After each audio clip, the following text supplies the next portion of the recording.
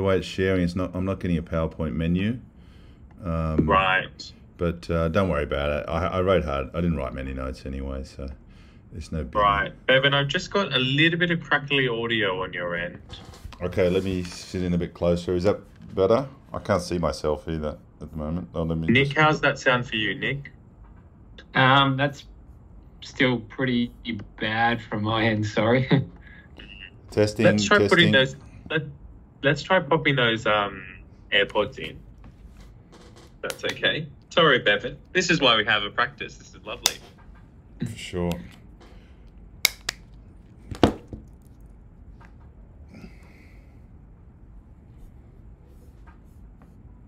Is that better there?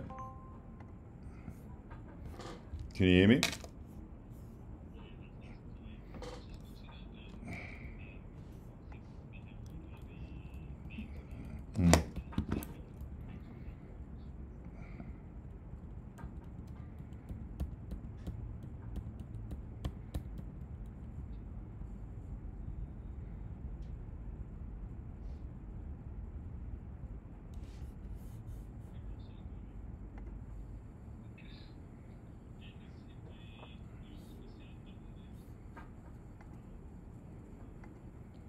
What sound button?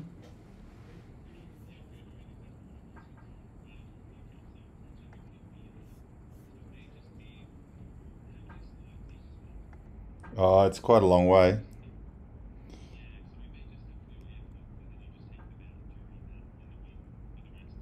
Okay. Yep. Yeah, that's fine. Let me just check what happens if I get to this one. So if I put that down, can you hear that when I put it down? You might just need a. So the you want femur sound on rotates this as well? internally on the tibia, and that's called screwing home the knee into the close. Yeah, I definitely need you to pause. Position at Once you most take them out, stability. pause. The ACL Play does with that for the last 30 degrees. volume, and then As soon as you play go beyond again. 30 degrees of flexion into Okay. deeper flexion, ACL starts to relax and it's just sitting inside the knee. Okay.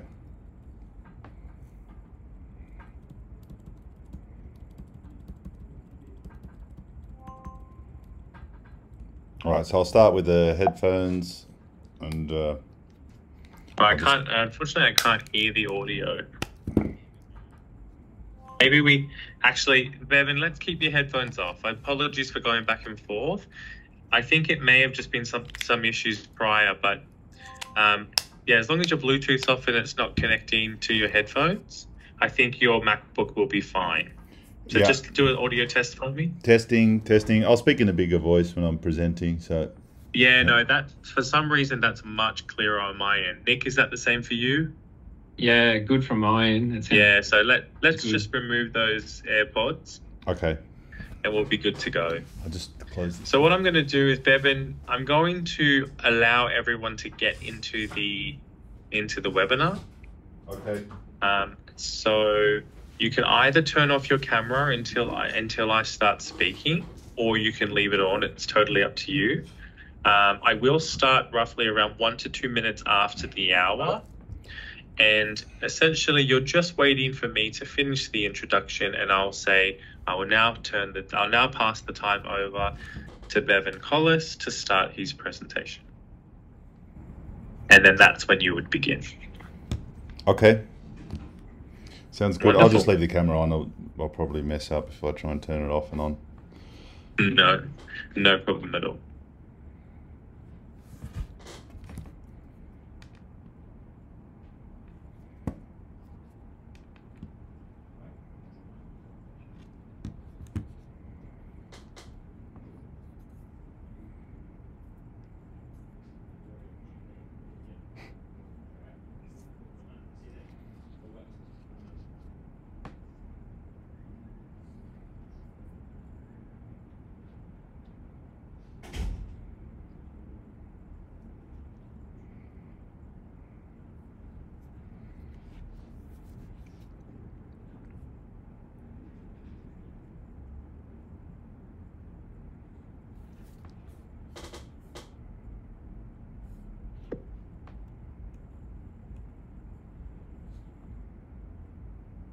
Before I let everyone in, Bevan, we have 160 people registered for tonight, a range of different professions. The breakdown was a little bit of an error in regards to the breakdown, so unfortunately I don't have that for you right now. Okay.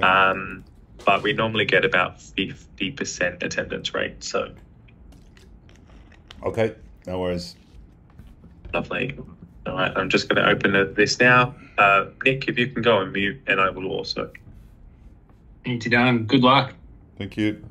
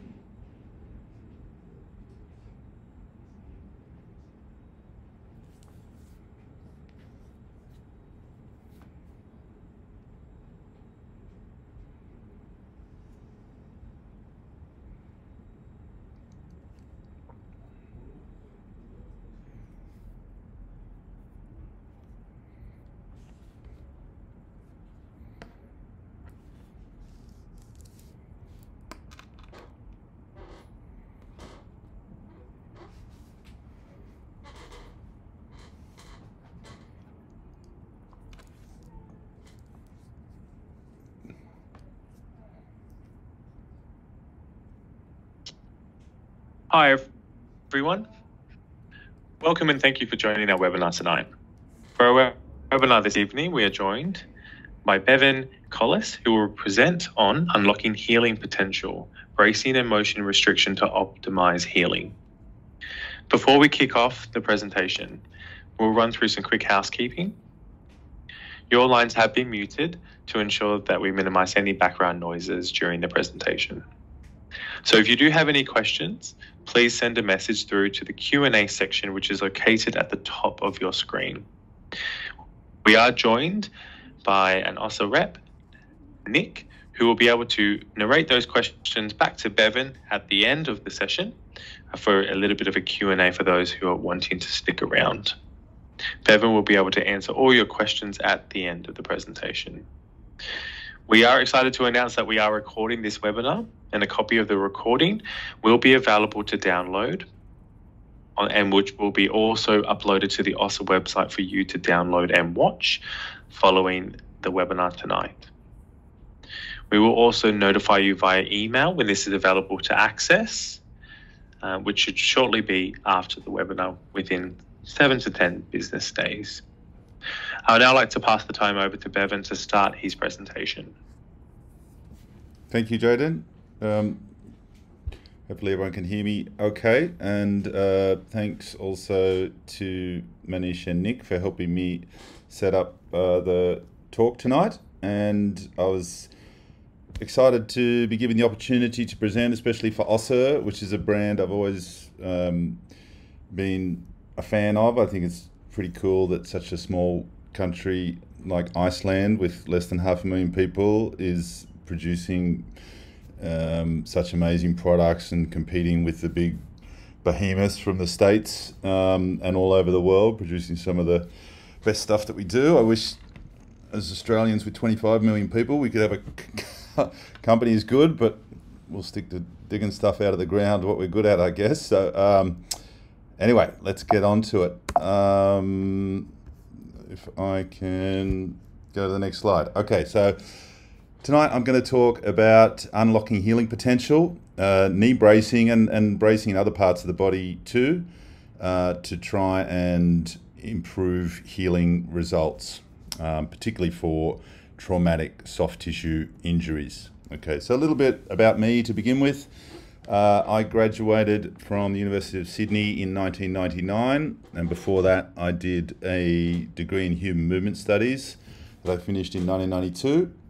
My wife Vanessa is also a physio. We met at university. We took a bit of a left field choice to move to Tokyo 3 years out in 2002 and set up a clinic there servicing the expats of Tokyo. And then as the kind of skiing in Japan boom started in the early 2000s, we used to go snowboarding ourselves in Niseko every year on our own holidays from Tokyo, and started to see more and more foreigners there. And we decided to set up Niseko Physio in 2005. Initially it was just a good excuse for me to snowboard a lot, but skiing in Japan just got bigger and bigger and bigger, and we kind of rode that wave and now have clinics also in Hakuba, Nozawa, Myoko. And in 2013 we moved to Singapore, and we have currently got 2 clinics in Singapore, one in Camden Medical Centre and one inside an international school, and we're opening one in the CBD in January. So here's a little picture of some of our ski clinics. The one on the left there was our first one back in 2005 in the building that's now demolished, called The Brick. These ski clinics have given us quite a unique clinical experience, because they're all located in quite rural areas in Japan, and often without much medical help around, so they kind of function almost as acute care clinics. So it's a very different clinical experience to working in your typical suburban city clinics. And I've seen hundreds, if not probably in the thousands, of acute ACLs and MCLs, and having these conversations with patients every day has kind of led me to having a special interest in those areas, because we really want to be providing our patients great advice. So we tend to really focus on keeping updated with those acute soft tissue injury management. And there has been a lot of change in the way that we manage those patients over the last 15 years. So that's our team during winter. I wouldn't recommend getting in the snow sports business from a business perspective. It's a tough slog, feeling like you're doing well in April and then broke as a joke again at this time of year. Waiting for the snow to fall. I also host a knee injury podcast called The Knee Gurus, where I interview a range of experts in knee injuries, focus on ACL experts from around the world. So check that out on Spotify if you're suffering from insomnia. So I'm starting on snow sports injuries. I know, to give you a little bit of background about what we do. So knee injuries obviously are very common in snow sports, always been a problem for alpine skiers. They account for about 30 to 40% of all ski injuries. And the binding technology kind of remains that if the ski doesn't release at the time of the person falling or catching an edge, that force often translates up through the extra long lever arm and ends up at the knee, causing injuries. The Ottawa rules for knee injuries, our guys in the ski resorts need to know these back to front. seems almost a bit old school these days, where they scan everything. But for us in these areas where it's quite difficult for our patients to get to investigative centres, we still value these and make sure we follow them quite carefully. The extra rule that we've kind of added in is pain on palpation of the tibia plateau, the lateral femoral condyle. Tibial plateau, just to check if there's a chance of a tibial plateau fracture, and lateral femoral condyle help give you some information if there had been a patellar dislocation, if you're thinking about that as well. Okay, so the injuries, your MCL, it's the number one injury we see. A lot of people say, what's the number one injury we see? It's definitely the MCL. About 1/4 of all injuries we see are MCL, plus or minus an ACL and a meniscus, particularly in low and beginner intermediate skiers. It's graded in a 1 to 3 scale, and yeah, an excessive snow plow. Sometimes you see the bilateral MCLs where both feet go kind of beyond the no return into the split stance, catching an edge or hitting a tree. So an MCL, they've got a really familiar presentation. You generally have patients reporting a feeling of overstretching rather than the classic ACL pop.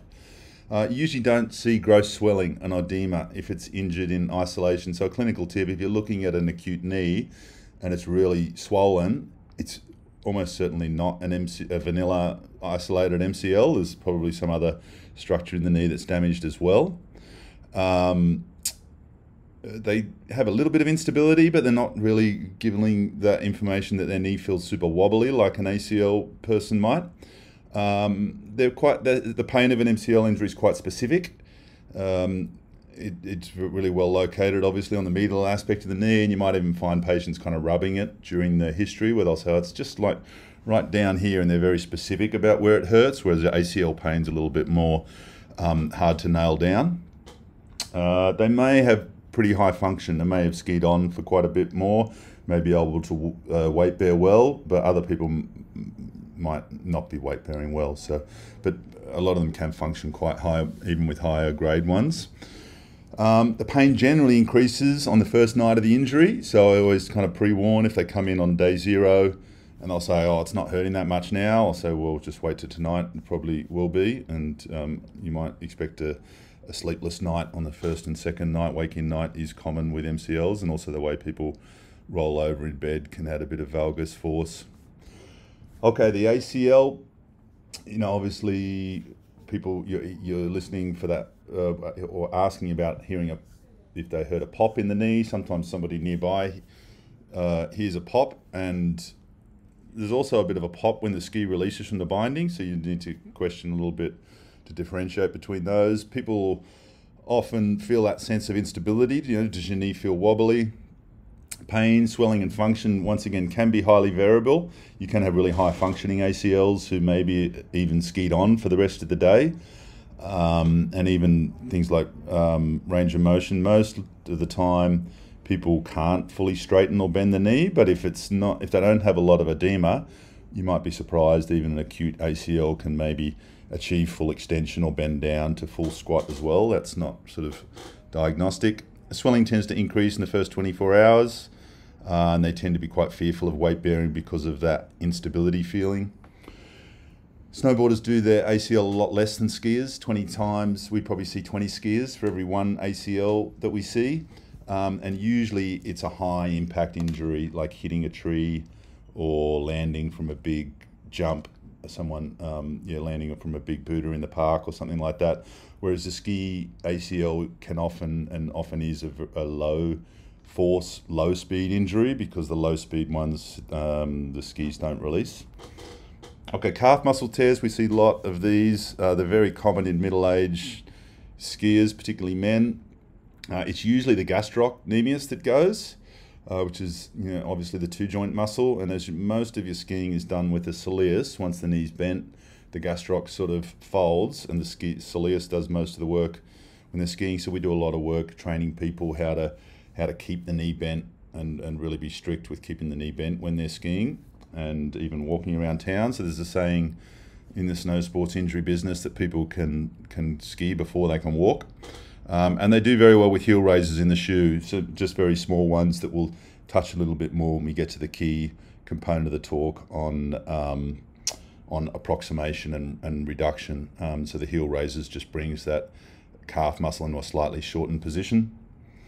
We see quite a lot of syndesmosis. You don't see a lot of vanilla ankle sprains because you obviously can't roll your ankle in a ski boot, but the syndesmosis that holds the tibia and fibula together can get sprained, particularly on high impact falls where they want to bow apart. These once again need to be braced ASAP because in weight bearing those two bones do want to shift apart and they will keep re-tearing it. They do need a weight-bearing x-ray, which can be very hard to get in the ski fields of Japan. So we encourage people to get those as soon as they can.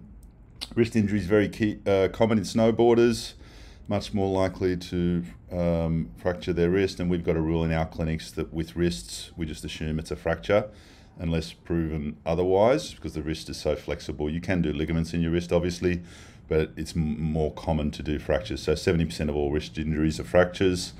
And beginners are at higher risk. Only, there's still not a heap of people wearing wrist guards, even less in Japan. And just one for your dinner parties or bar conversations in ski resorts. Everybody wants to know if wrist guards reduce the chance of wrist fractures. Some people suggest that they'll just shift the fracture further up the arm. There is pretty good evidence to show one way or the other. One was in with this laboratory studies, I guess, where they harvested a wrist off a cadaver and put it in one of those loading plates like they test the furniture in IKEA and put increasing load until the wrist breaks, and they found that the load was significantly higher to cause a fracture with the guard on than with the guard off. An epidemiological study, they did a survey of 7,000 snowboarders in Colorado, and the snowboarders that were wearing wrist guards were half as likely to have experienced a fracture. And there was a randomized control trial where they gave a bunch of people half of them a wrist guard and half of them did not have a wrist guard, and there was less injuries in the wrist guard group. So conclusion is wrist guards do work. Especially for your thin-boned beginners. Okay, I don't wear wrist guards. Obviously, been snowboarding a long time, but it's the beginners who are always falling on the outstretched hand, and particularly your skinny type, thin wrist beginners. They're super high risk of a wrist fracture. Shoulder injuries tend to be a little bit more common in snowboarders, particularly with the AC joint, and also shoulder dislocation. There's a saying in the ski business that everyone you see in the ski resort with her arm in a sling is a snowboarder, and everyone you see using crutches is a skier. There's a certain truth to that. Snowboarders tend to do upper limb and skiers do lower limb.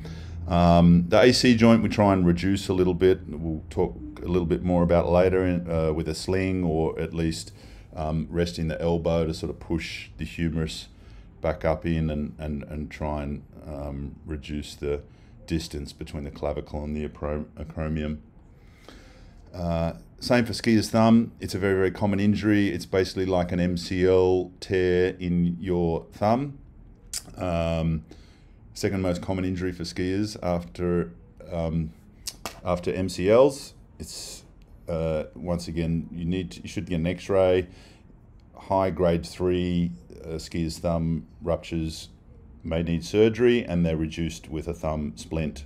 Okay, so let's get into the sort of meat and bones of the talk now about how to manage these acute soft tissue injuries.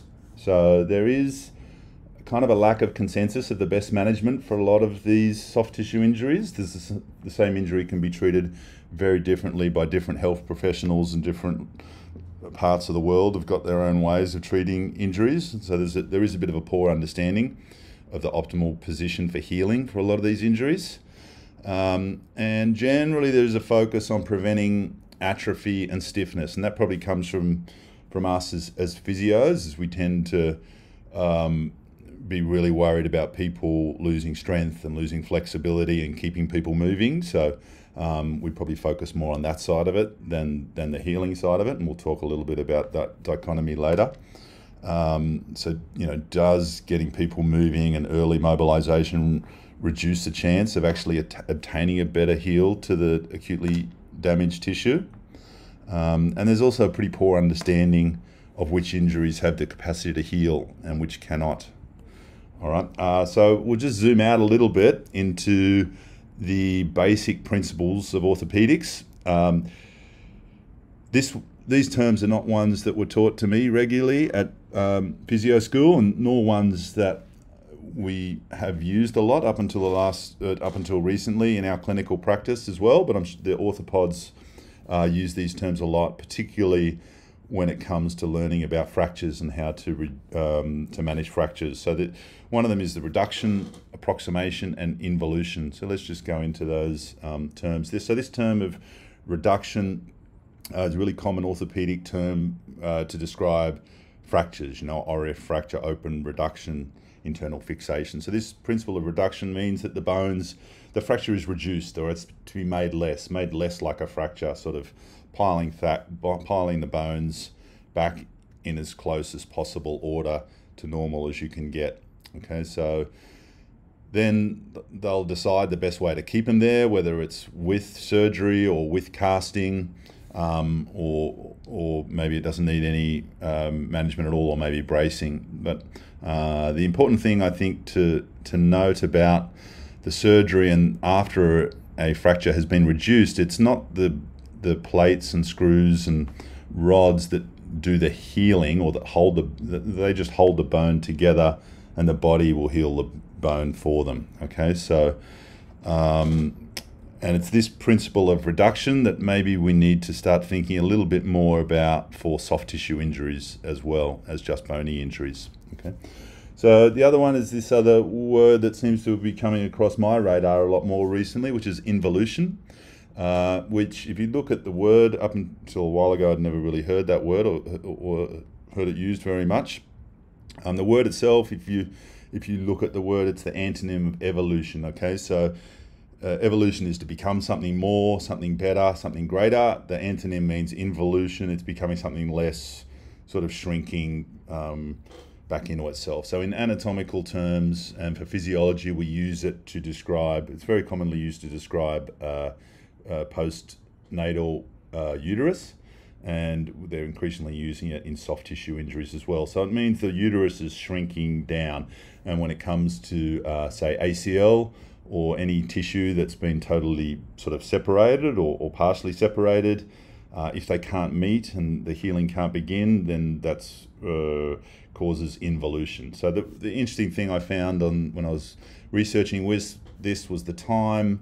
Here on the right, you see that the womb involutes in as fast as 9 days after the baby's been born. And that time frame is very similar to the healing window that can close for a soft tissue rupture as well. So we really want to act quickly. All right, so we understand when it comes to bones, once again, that the body begins to tries to heal soon after the injury. But it's also the same for soft tissue. And we've heard that, if the bones are healed in the wrong position, the surgeon will have to re-break the body and put the bones in the right position so that it heals correctly. But I think the important thing is that the clock's sort of ticking, this magic healing window in between 5 and up to 20 days. If that's where the body's desperately trying to heal the soft tissue, and if it can't, it just gives up, leaving us with an involuted stumps. Okay.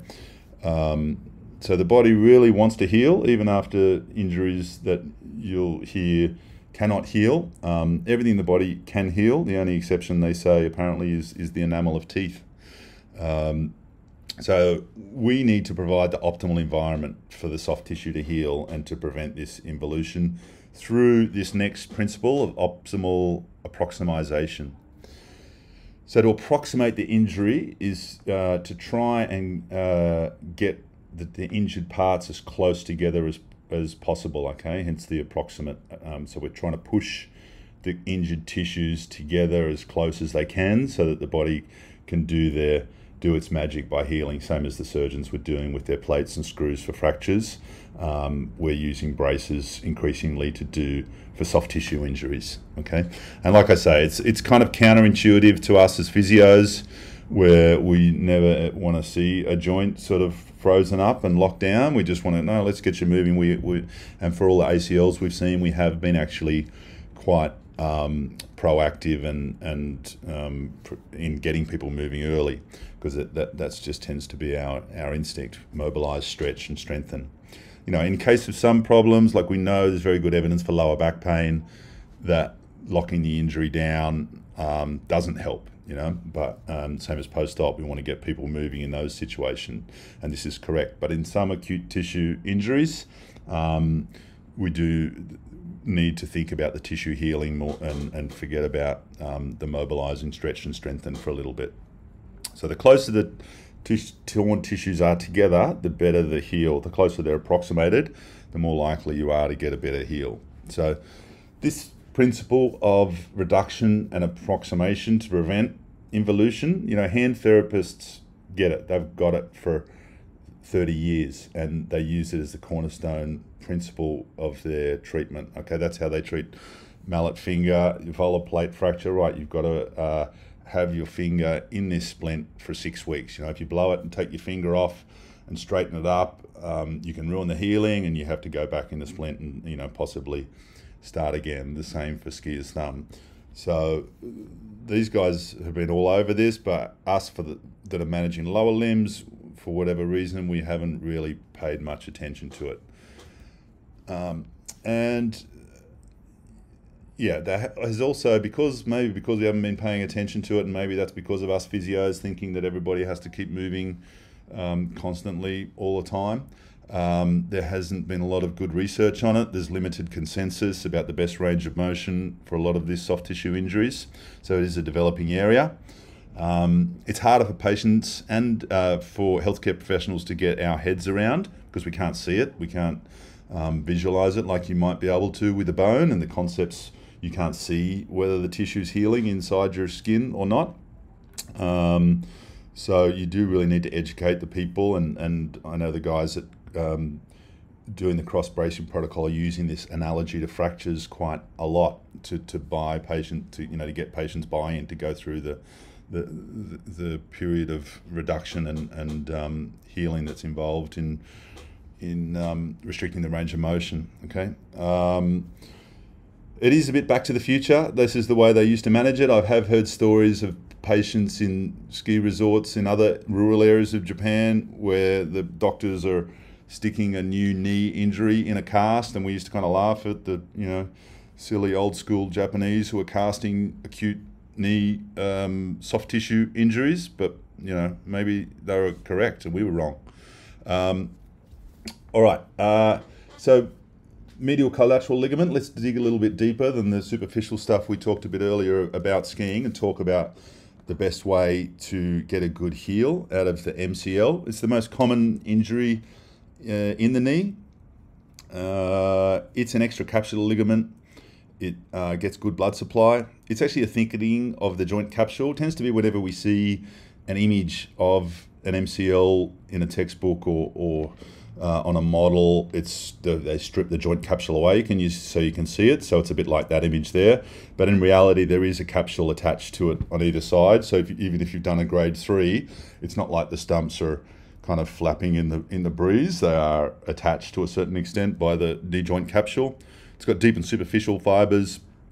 We grade it on a 1, 2, 3 scale where, I'm sure you guys know this, but yeah, grade 1's a partial tear with no laxity, grade 2's partial tear with laxity, and grade 3 is a complete rupture. And I think we like to reserve the grade 3 diagnosis for people who've got instability or a positive valgus stress test in full extension plus 30 degrees flexion. It's maybe a bit more of a severe injury than we've considered in the past because we see them several times a day. You just think, oh, you know, it was just an MCL, that's it. But an MCL does have a very important role to play in the knee. It's an important stabilizer. Obviously, it protects against valgus force, but also protects against rotation. And if an MCL doesn't heal well or is left torn, or while it is torn, it does expose the ACL to a bit more of its load, preventing the rotation.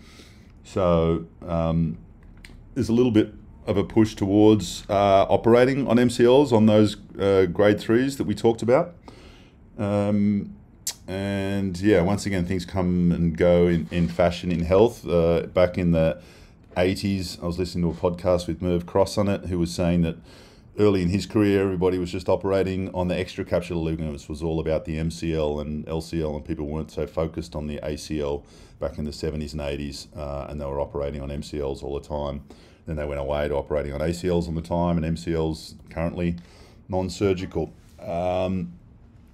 So the MCL strain through different flexion angles. Now we're getting into this talk about what is the ideal range of motion for healing, which is this topic of a little bit of debate at the moment. We can see this kind of U-shaped chart on the force that the MCL is put through. So the force is lowest in its mid range. Okay, so the deep and superficial fibers are at different angles, so it's a little bit more complex. Some are taut at flexion and others are taut at extension, but it seems to be that mid-range is when the MCL is under the lowest load.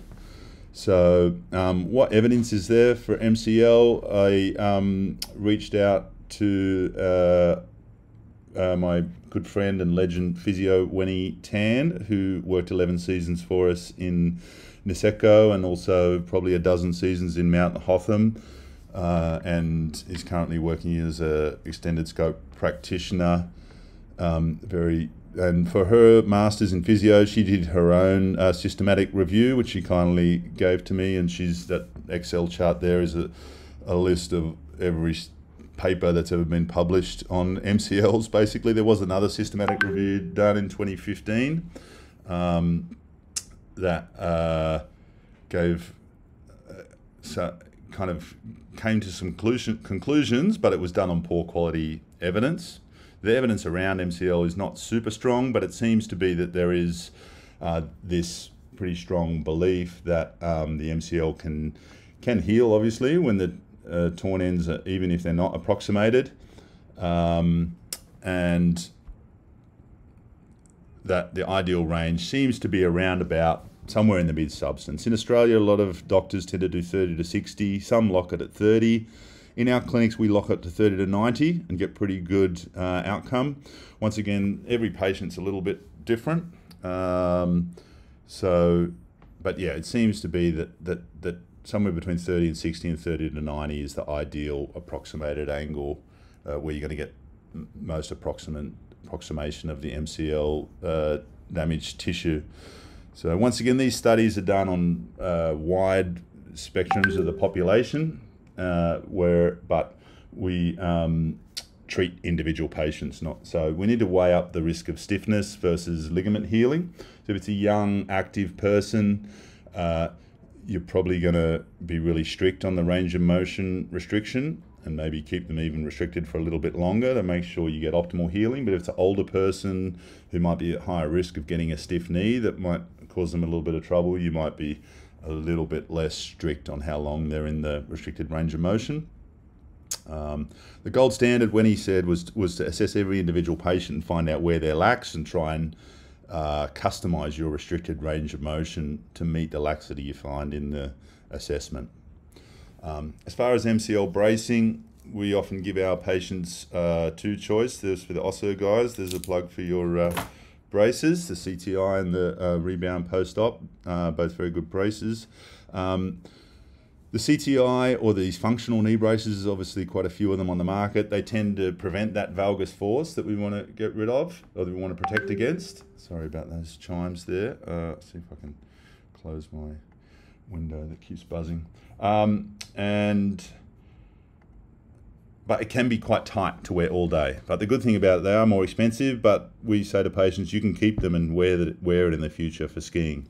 Whereas these post-op braces, they're a little bit more comfortable, they're a little bit looser, and they're cheaper, but you can't really use them for sports. So once you've finished your range of motion restriction protocol, it's not much use to you, I guess. And they're a little bit more bulky. So both have got their pros and cons for going through, not just for MCL, but for any of these range of motion restriction protocols. Those kind of pros and cons stand kind of appropriate to all of them. And, you know, if money's no option, or people, you know, you've got to go through these 6, 8, 12-week protocols, sometimes we'll say to people, use the post-op brace around the house. And if you're going outside, particularly the icy streets in the ski resorts of Japan, wear a more functional one there. Okay, the posterior cruciate ligament, the PCL, it functions to resist posterior translation of the tibia related to the femur, and particularly in that 90 to 100 degree flexion. Okay, so it seems to be, if you have a look at the chart here, that the force on the PCL is quite low in extension. Okay, rather than that U-shaped force we had, where the force was lowest kind of in mid range of knee flexion, this one's lowest when the knee's straight. So we tend to think that the PCL is best approximated in full extension. There's two options there as well. You've got the PCL brace that are extremely expensive, about $3,000 here in Singapore, but I think probably a little bit cheaper in Australia. But the advantage of those is that they will give you that same level of approximation, but that you get an extension through that dial, but allow you to bend your knee to 60 degrees while maintaining the approximation of the PCL healing. So the budget version is your old school Zimmer splint that just keeps the knee dead straight for 6 weeks. It's obviously more bulky, hard to wear that 24/7 for 6 weeks, but it's cheaper and easy, I guess. Okay, so the posterior lateral corner injury is a wolf in sheep's clothing. It's one, as clinicians, that we do not want to miss. There's a growing consensus that it also is best approximated in full knee extension. A little clinical tip: if you are assessing somebody who you think might have had a patella dislocation or a posterior lateral corner injury, if the patient's kind of talking about using the words like dislocation, you might even have a patient say that their patella dislocated. And Winnie has got a great case study that she did of a patient who reported a patella dislocation using those words, but she palpated the lateral femoral condyle and found there was no pain there. And that kind of set off thing. If your patella's dislocating, you're probably going to have pain on the lateral femoral condyle as the patella sort of goes over it. So use that to kind of, as a little clinical gem to differentiate a PLC and a dislocated patella. So we think that it's best approximated straight. So these multi-ligament injuries, posterior lateral corner, you know, someone who gets one with a lot, ACL, MCL, posterior cruciate ligament, you can't approximate all ligaments at the same time because they've got different optimal angles. So it seems to be the management that is settled on is that you sacrifice the ACL and MCL by keeping the knee straight, which is the best position for the PLC and the PCL. Okay, so maybe you surgically repair the ACL and the MCL later because you're thinking they're not going to heal well in a Zimmer splint. But the other two are, and the other two are maybe more important, or there's more structures, particularly in the posterior lateral corner. Okay, anterior cruciate ligament, the big daddy. We all love to talk about ACLs and the big questions for the big daddy. Can it heal? What is the best approximated position, which is another huge question. The current research to can it heal? Almost definitely. Okay, people that are still saying the ACL can't heal are just wrong. It can and does. What is the best approximated position? It seems to be 90 degrees, but there's not as good evidence around that as there is for the ability to heal. Okay, we'll dig more into that later. Does surgery prevent early osteoarthritis? Does it prevent meniscal tears? Does it improve return to sport rates? It seems to be the best evidence we have at the moment is no, no, no. Thanks, Amy Winehouse. Do we need to avoid open chain exercises post-op? Not only are they safe, but they seem to be essential. Okay, so there's so many myths around ACL management at the moment. It's like we've gotten a lot more wrong than we have got right. Okay, so the evidence for ACL surgery to prevent OA and secondary injury is poor. If you want to read up about ACL versus non-ACL, just put in Stephanie Philbay into your Google Scholar or your PubMed. It'll save you time. And you get a lot of great information there. So open chain knee exercises, not only are they very safe, but they are the best way to get quads firing. I'd highly recommend you read this paper here. It's an easy one to remember because it's got this quirky title, Who's Afraid of the Big Bad Wolf? Open chain exercises after ACL reconstruction. This is us. We've got this isokinetic knee machine, which is really good. And we also use the Val Dynamo to do isometrics holds to a certain number, and we've got we're a bit biased because we've also got the eccentric leg extension. We've got almost every open chain knee exercises in our clinic here in Singapore. This is a little graph that I made up because I have this conversation with all the patients that we're talking to soon after they've ruptured their ACL, that I think if you are speaking to patients who've just ruptured their ACL, I think it's good for them to get their heads around this, and for healthcare professionals as well. So you're going along in your normal life, your knee's functioning at 100%, bang, you pop your ACL, your function drops down, okay? Your knee's pretty in a bad way, okay? And this point here where we go to 40 at the ACL rupture, that tends to be the point where people are making their decisions, okay? Oh, there's no way I can live my life like this. My knee's wobbly, it's swollen, it's painful, I'm walking with a limp, blow it, I'm going to get the surgery. And that's when all the decisions are made. But if you get people to wait, whether with or without a bracing protocol, you'll find that the knee just gets better and better and better. And at 12 weeks post-injury, they're starting to feel like they're up at 90. They think, well, I can live my life with a knee like this. But then you have a surgery and boom, you're back down even lower than you were after the injury. And I think that's what a lot of people don't understand. Because some people think, oh, I couldn't bother doing the rehab, I'm just going to get the surgery. They see it as a shortcut, and it's definitely not a shortcut. It's a longer pathway back to normal from the surgery than it is from the original rupture, I think, in a nutshell. And most people don't see the journey out. I'm sure all you physios out there will know people just burn out on their ACL rehab, so there's not many of them. I mean, professional athletes are a bit different, but there's not that many people who, I think the figures are less than fewer than 20% of people complete their ACL rehabilitation well. So when we're having these conversations to people about to reconstruct or not, number one at the top with a bullet is their future sporting goals. Okay, if you just want to hike and ride a bike and go swimming or kick a soccer ball back and forth with your kids, you don't really need an ACL. And that ties in with your age, okay? If you're an 18-year-old with high future sporting goals and you've ruptured your ACL, you're definitely much more likely to do well with surgery or be a surgical candidate.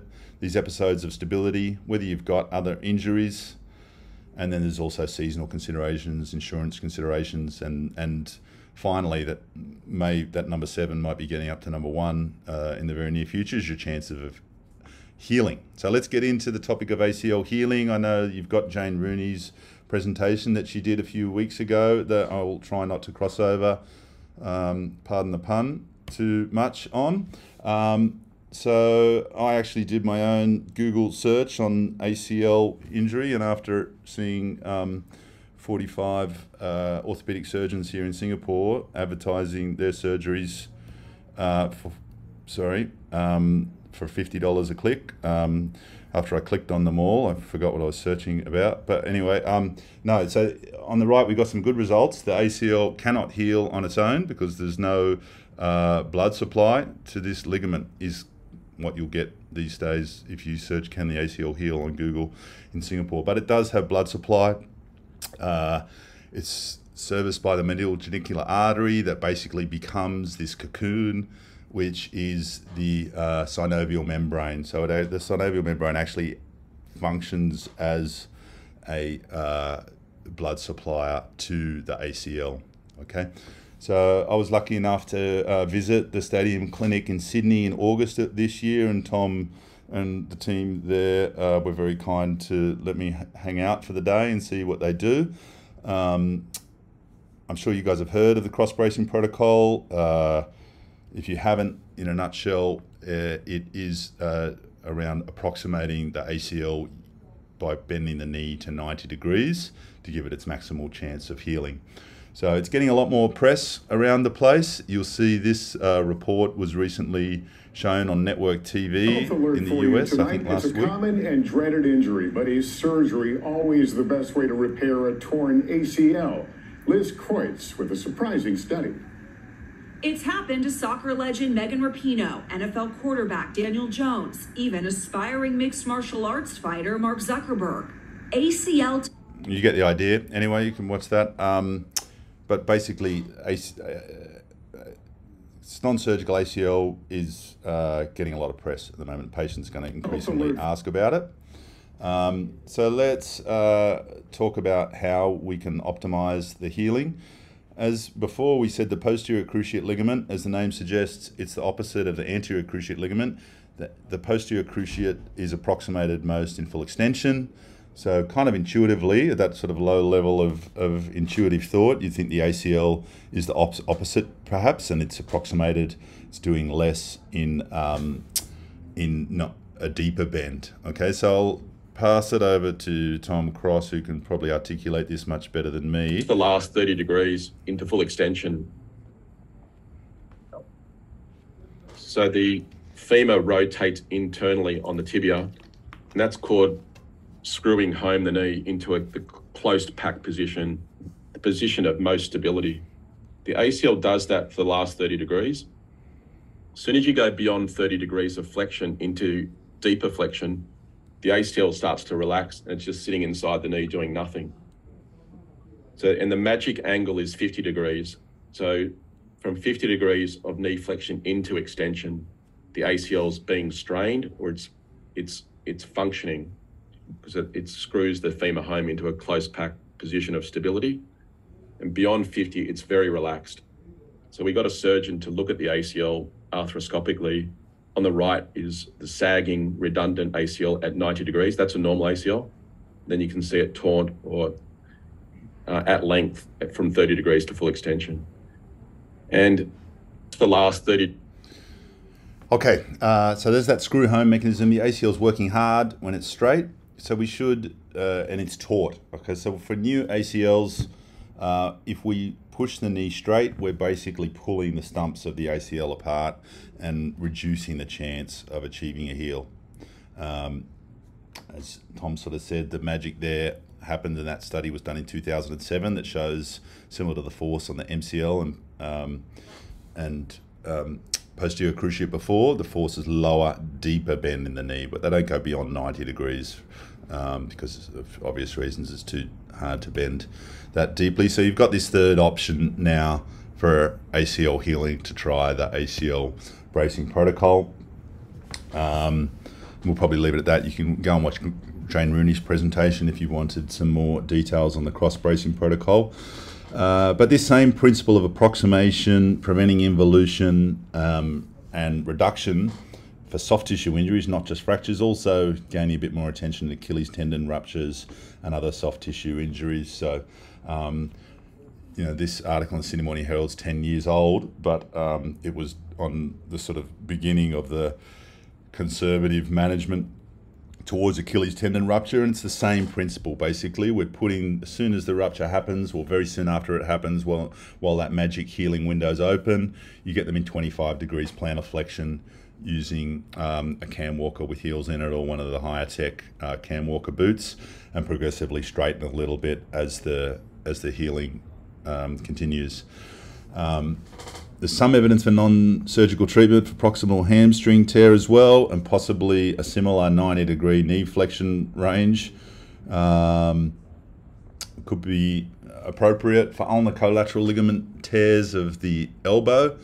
There's the Tommy John surgery, which is like a reconstructing a new ulnar collateral ligament similar to the MCL, but non-surgical management is increasing. But once again, there's not as much consensus and limited research on the ideal range of motion restriction for this problem. So, you know, like I said before, we're way behind the hand therapists on this. For biceps avulsion injury, once again, it depends on the the amount of approximation from the rupture to the stump, if any of these injuries are healable or not, and there's not a heap of injury, because we just tend to think just go in and operate. The ankle sprain, kind of zooming out a little bit, is another one of these injuries that you can have the same injury and get totally different management depending on where you are all over the world. There's not a really good understanding. There's been a lot of research into it, and some of it shows that functional treatment and getting people moving are preferable to mobilisation, and maybe it depends on the grade of the injury as well. But it's another sort of poorly understood soft tissue injury where the best practice management is hard to nail down.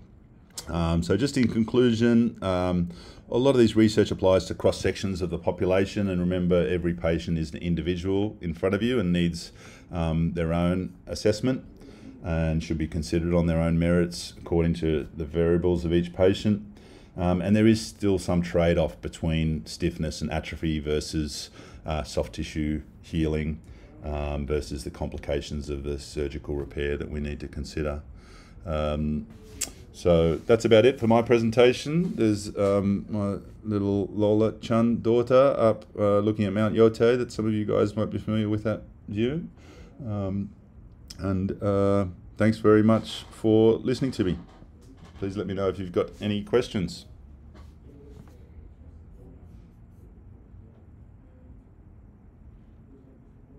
Thanks so much, Bevan. Appreciate your time tonight and for sharing your insights during your presentation. As Bevan mentioned, we'll now turn the time over to the Q&A session. So if you do have a question, please locate the Q&A section at the top of your screen, and you can type in a question there. We also have Nick Ruminata, who is here to answer any product-related questions for Ossur. So if there are any of those, Nick will be able to answer those.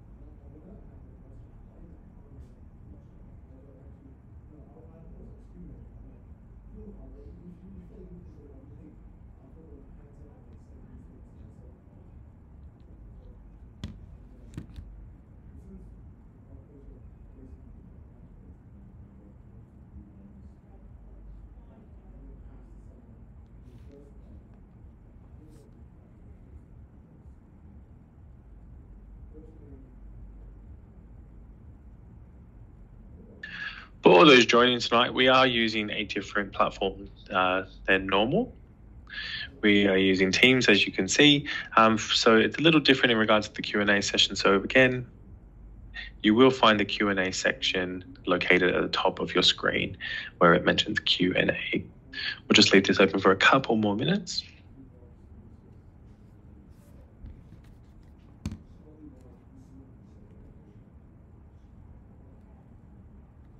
We have a question from Ian McDonald, who asks how protective are knee braces in uninjured knees, with a special focus on increased popularity in motocross.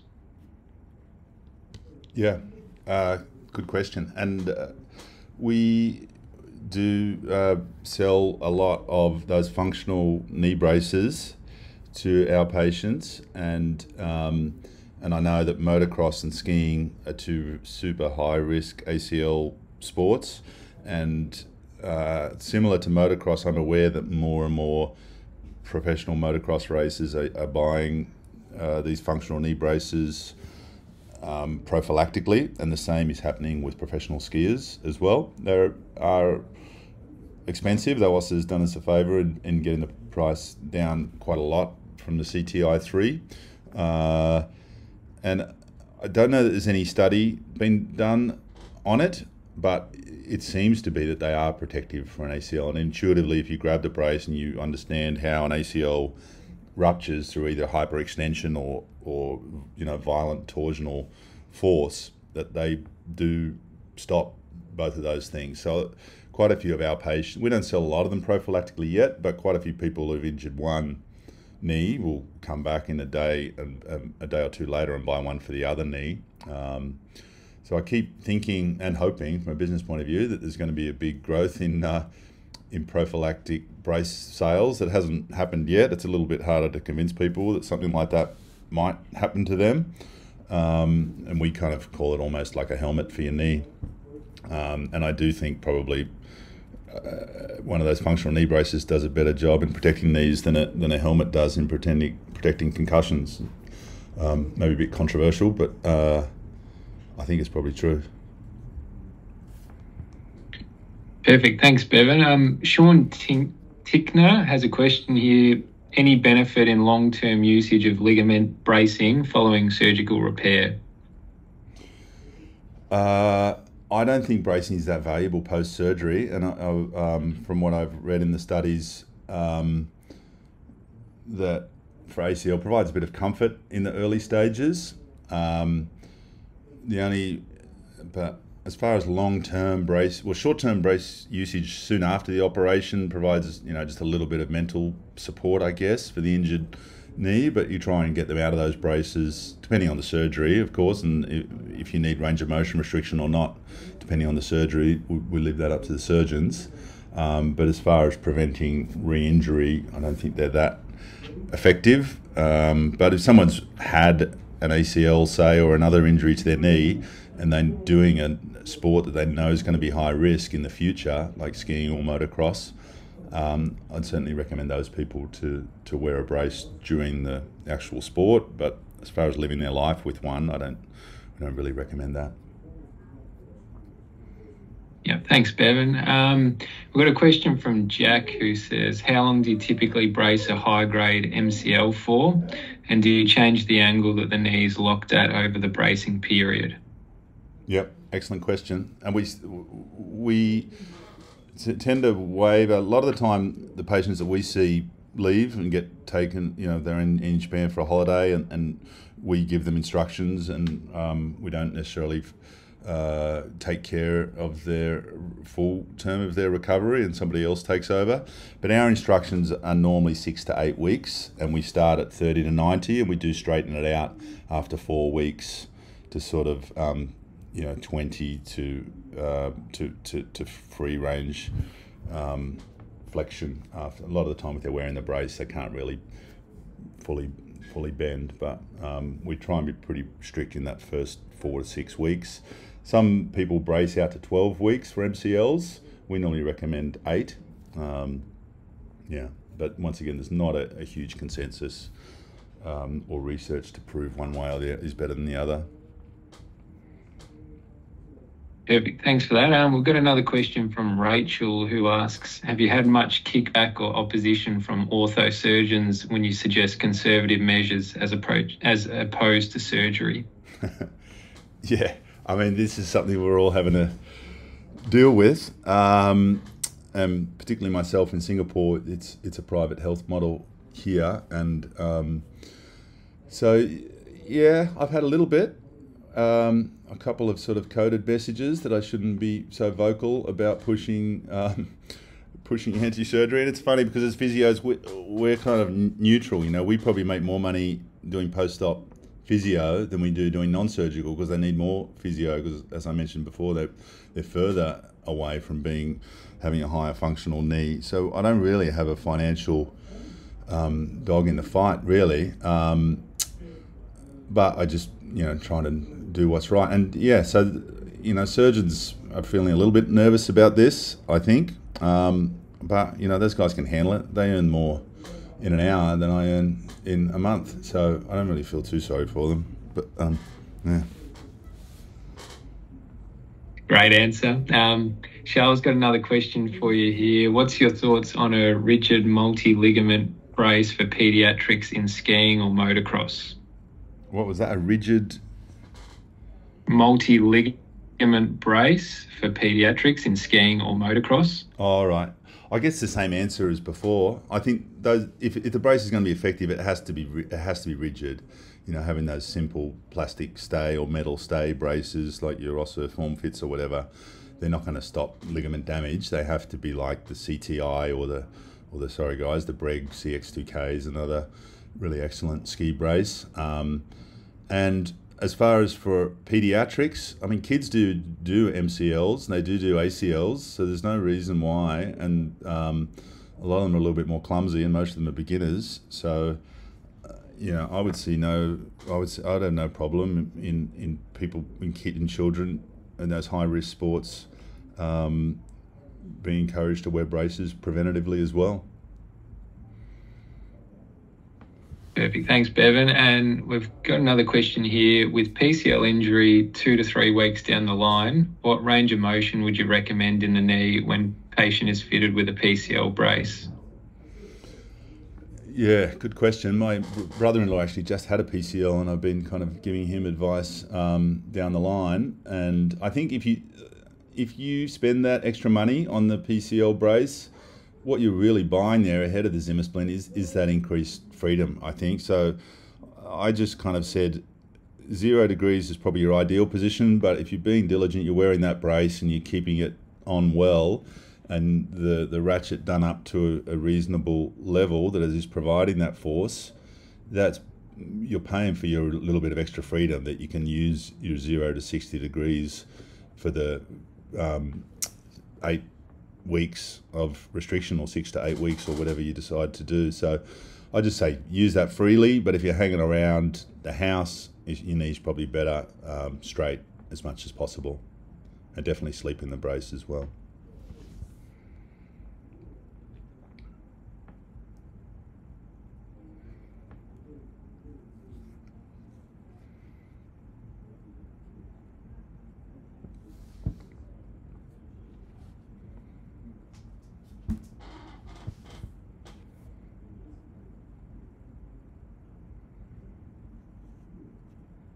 Alrighty, thank you so much, Bevan, and thanks, Nick, for the Q&A session. And again, thank you, Bevan, for joining us tonight for the Ossur webinar and for presenting your valuable insights on this topic. For all those at home, thanks so much for joining. We really appreciate it.